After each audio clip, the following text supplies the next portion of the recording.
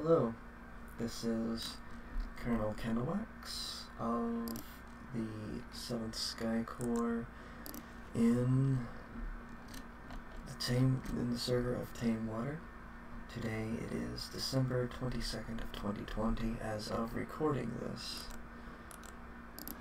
And I am going to be leaving this video to show people basic of all the courses that I have, which I will probably have a link in the description,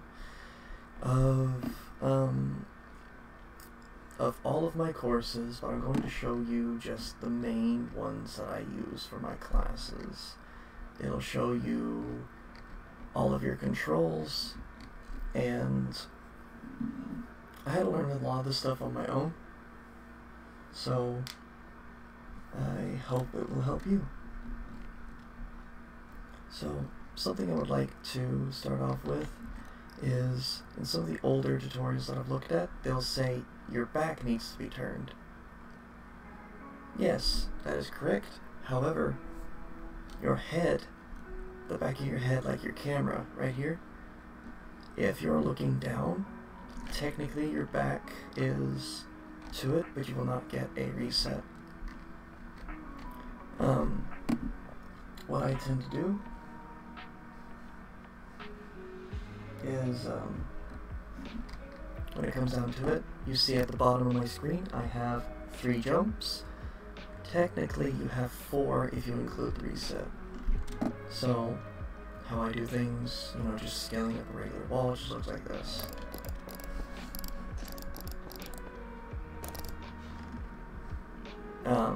I've done a couple things there. I used right click to latch, left click to jump, and I held crouch the entire time. Your button may be a little bit different, but So, when you are going up a regular wall, you want your camera to be about, you want to flick. I do have a bit of lag. So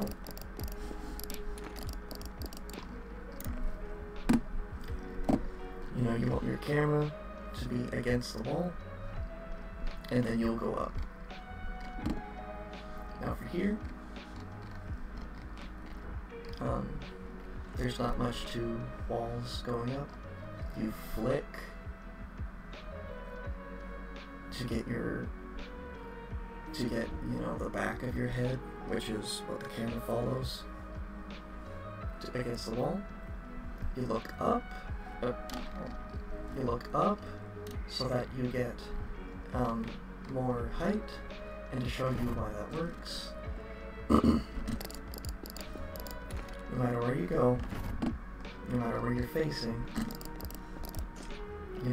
the reset, as you can tell,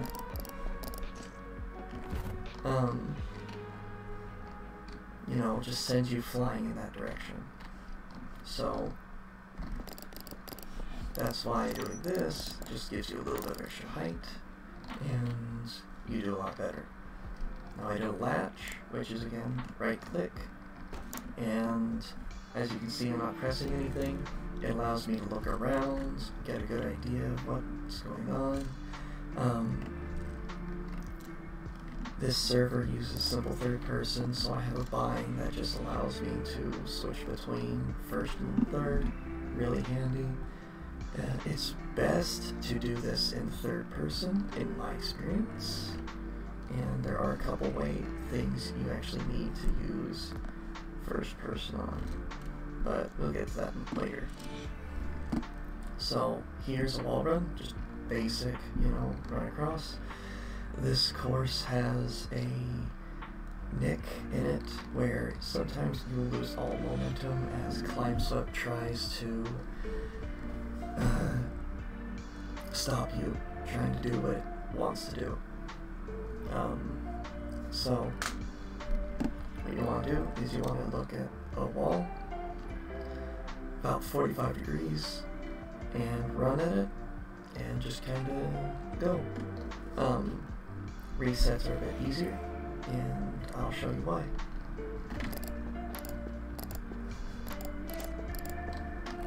Yep, perfect example of my momentum being stopped dead in its tracks.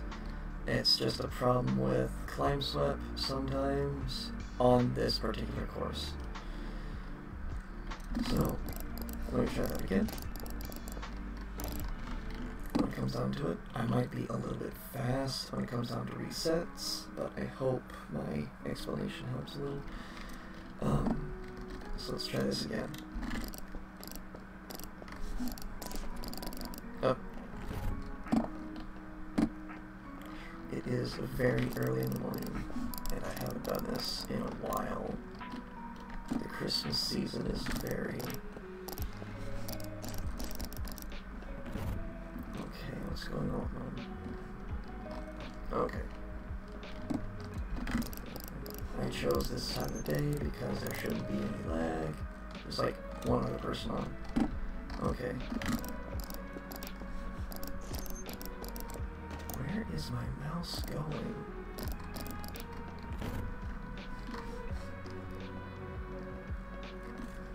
Alright, cutting this up. Alright. But there we go. Alright. So fix the cut. Alright.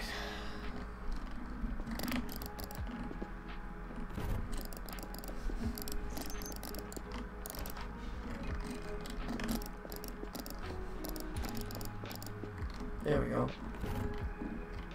That was a lot smoother.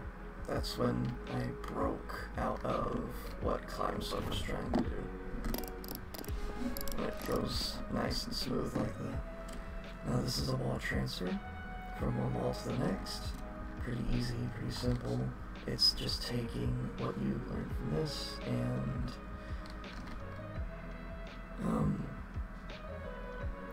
just kind of going to another wall.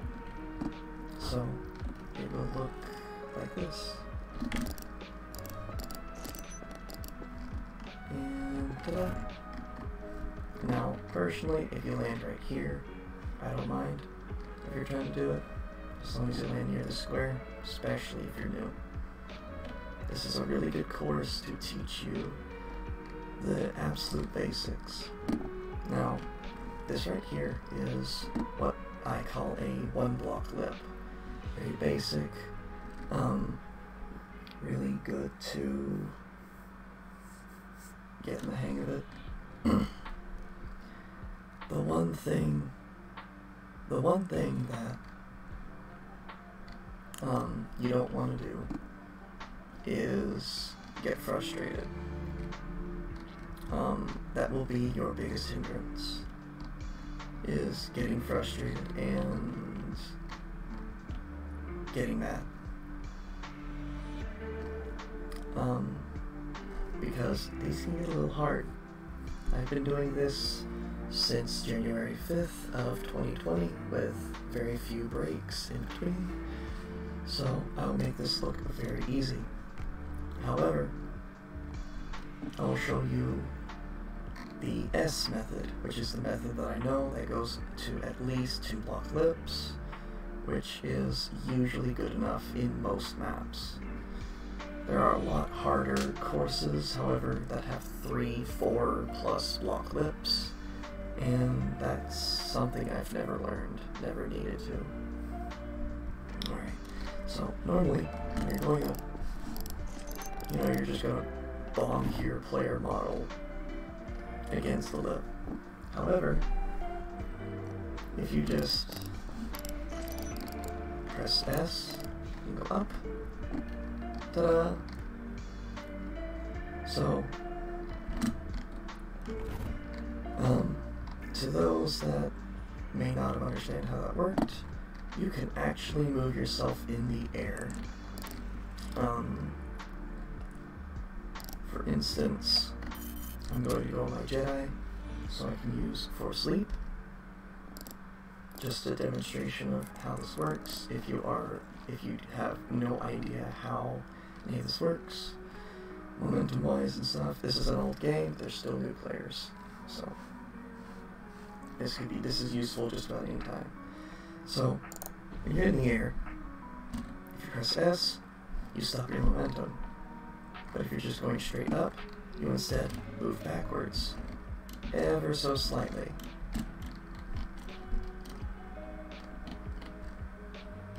So, really handy to do that. So, what you want to do here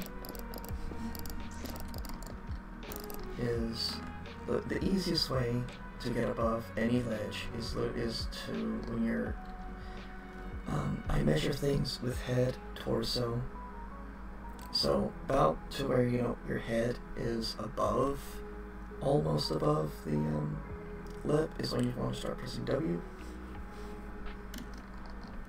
And like if it gets past your belly button on your player model, you can right click and hold down right click and you'll latch. And that's it for this course. It's very simple. I'll show you the intended length of how this goes. So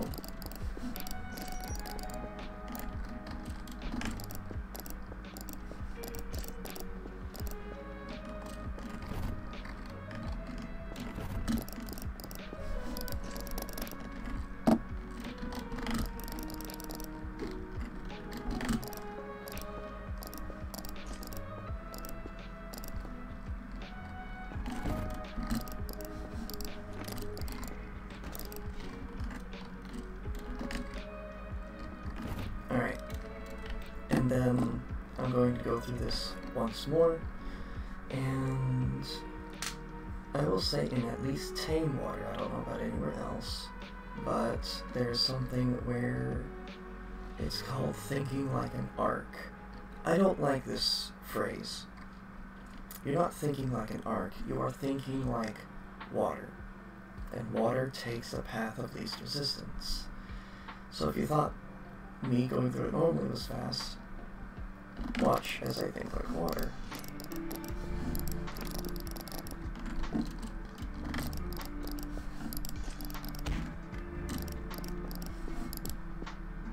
But, uh-oh. Okay, try that again. As the game decided to freeze on me.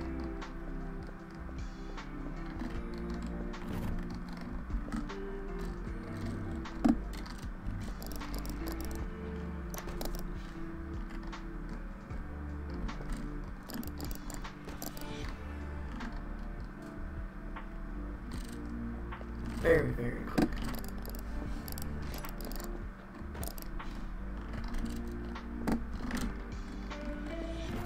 Alright, and that's it for this course. Let me pull out my intermediate course, which will teach you a bit more. This way. And plop. So,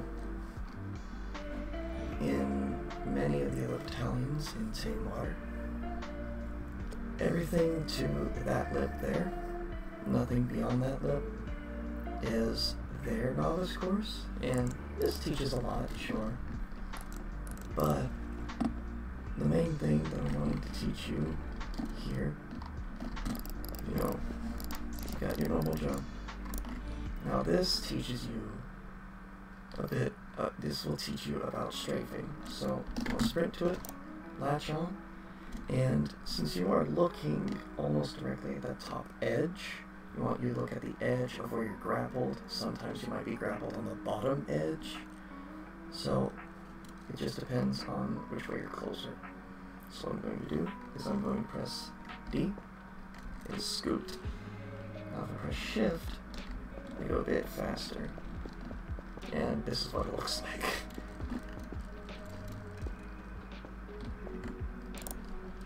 And just a right click when your latch just drops you, and to the next checkpoint. This is a vertical wall transfer. Let me fix how my simple third person works, because sometimes I have a hard time seeing where I'm aiming. So you just go up.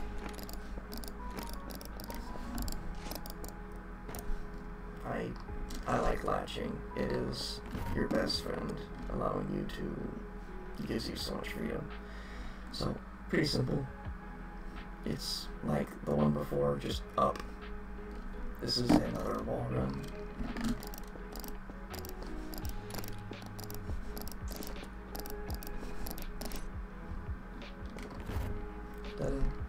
Alright, this is just essentially a ladder with grapples. So, you latch onto here, go up, latch onto here, W, jump, or whatever your forward button is, and jump, and jump. I'm actually glad I have this little thing to the side of me. And then you just go down to the next checkpoint. This is a one block lip. So if I said 2 block lip, I can't remember, but so this, ignore this entirely. We do not need this. The big thing that this is supposed to teach you is the E-jump. So if you have just normal speed, nothing extra, what an E-jump does is it turns your normal jump into a flying leap. And you press E. That's why it's called an E-jump. And from here, you will, if you jump at the very end of this ledge, you'll just barely make it to that other platform, and you look like this. And see, didn't even bother with that. I didn't even bonk it. So, you know, that's how that works. Now, here, you can do this a couple of ways. You can flying leap over, that's a lot harder. Or you can do it the easier way by walk, crouch, ease yourself back, hold right click, and latch.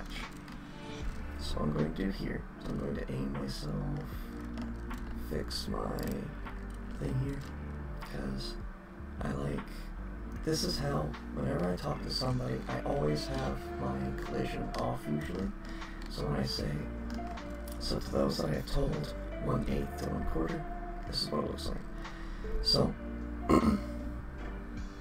what you want to do here is you see your jump bar, you want to aim, you want to use your jump bar to measure the top 1/8 to the top 1/4 of that blue box, and then you're going to want to press crouch, sprint, W, or forward, jump, press E in the middle of that jump. This is using your whole hand. If you're not used to doing this, it takes practice. Even I had trouble with this in the beginning. And it'll look like this.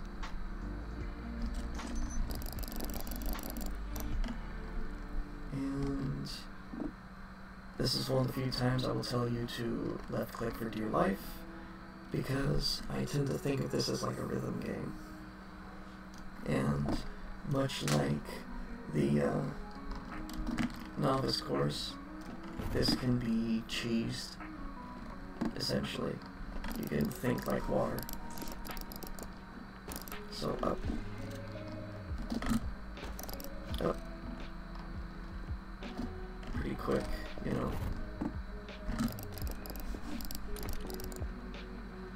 Up. See, couldn't see, that's why I did that earlier. Okay. Up. There we go. Latch. Up, up, up, up. Latched. That was weird. And then up here.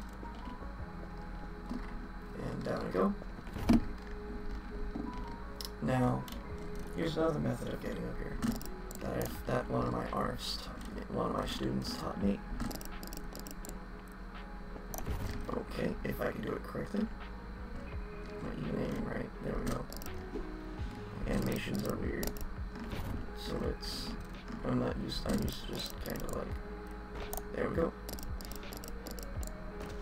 And then up I go. And then here's some fun. And that's all the cheese you can do on this course. Alright, now, for the last one, this is the hardest course. This is when there's not much else I can teach after this. I can teach a little bit more, but this is like all you really need to know.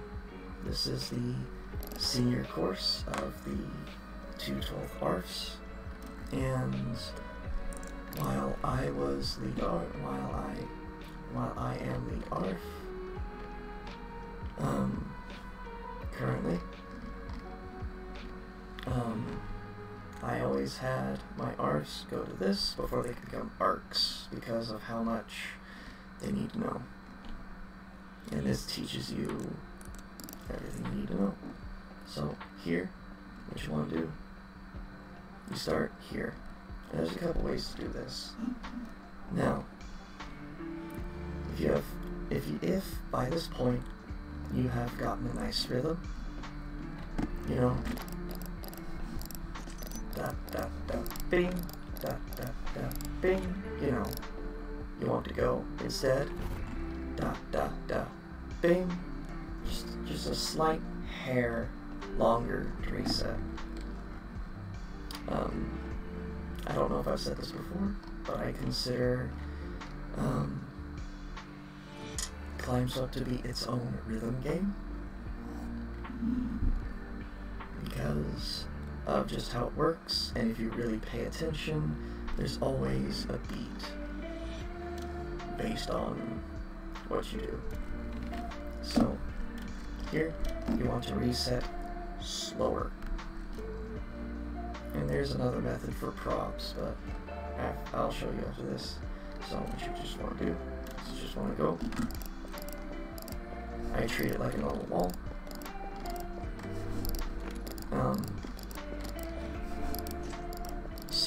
When it comes down to just kind of these, you don't have to treat it like anything special, like you might have seen in other ones. I've learned this on my own.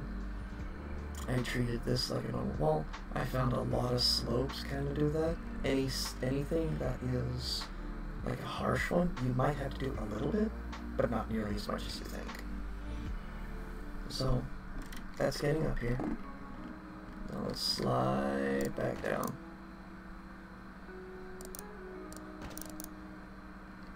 So the other way of getting up here, very simple. You latch. This only works on prop objects, as I have tested numerous times. You do not want to rely on this method unless it's on props.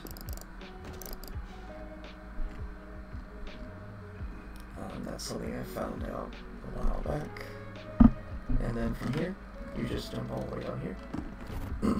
Now, I will show you cheese at the same time, because this is my hardest course. I do not practice this one as often as I should have, because this is the hardest part, is these really long poles. But if you can do these, you can do just about anything else. So, this is not any harder, I say, as I do that. So,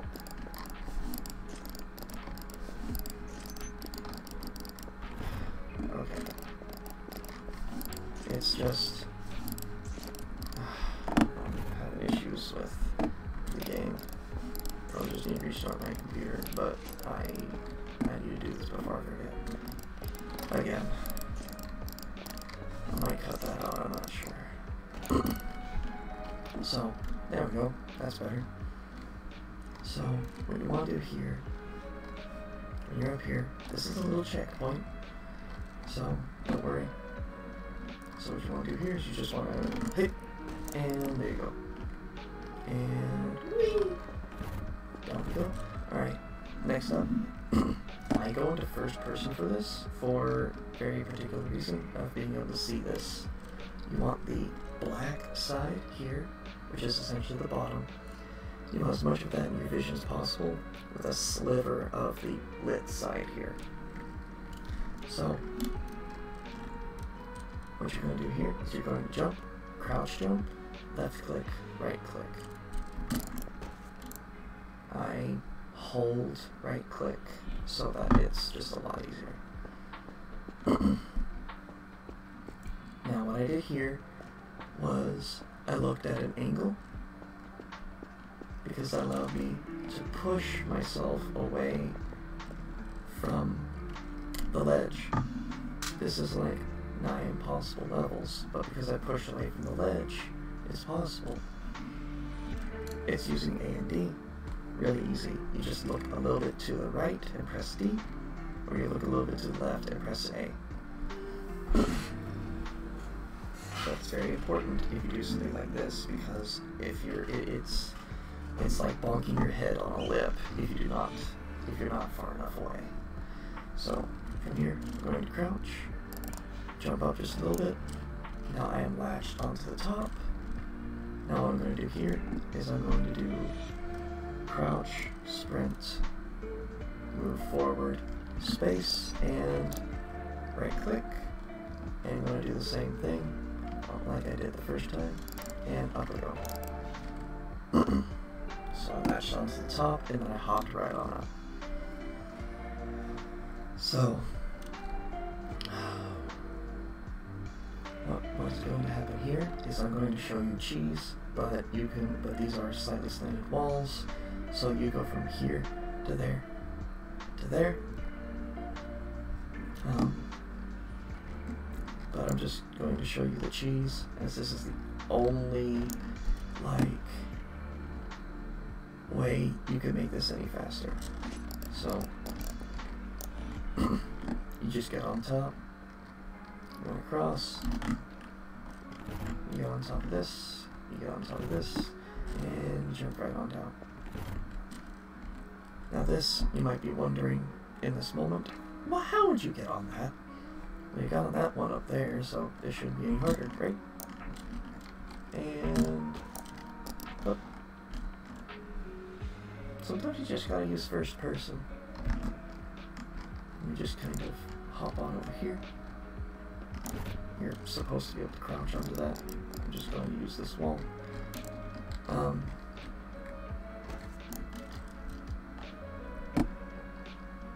So up and across and onto this. Now this is the hardest part, as for me, I have not been able to recreate a way that doesn't require precision on the very first jump. Because if you move too far to the left, you don't reset. You move too far to the right, you don't reset. And so you want to be near the very middle. And just, it's really hard to do, but once you get the idea,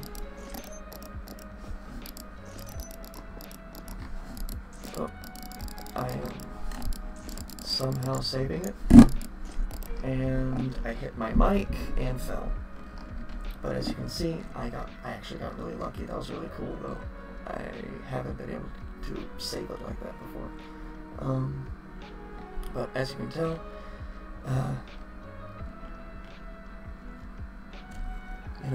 this is really hard. It took me, I don't know, a few months to figure out the correct way to do it. And, even though I looked like I made it look easy, even done the thing I said I was not going to do, and still getting it like that, it's still very, very hard. And you gotta get up to that blue square to end it. And you can go from one to the other, but it's not really necessary. Using one pole is good enough. Using two, I have a hard time transferring between the two. But yeah, that's it for the courses. So, I hope this helps you. I hope this helps as a teaching tool. And I hope that you have fun with Climbswep.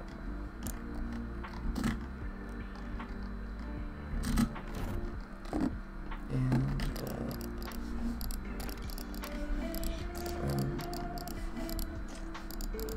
let me do my party trick really quick. I'll cut that out though. I was